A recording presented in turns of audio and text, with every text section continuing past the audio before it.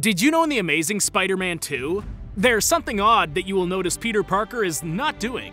Even though at this point in his life, Peter's working for the Daily Bugle as a freelance photographer and is snapping pictures of himself as Spider-Man in action, we never once actually see Peter taking any pictures at all. In fact, the only alluding to his photography throughout the movie is when he emails photos to J. Jonah Jameson, and when Harry Osborn says he knows Spider-Man because he's taken his picture. If you like superhero films, subscribe.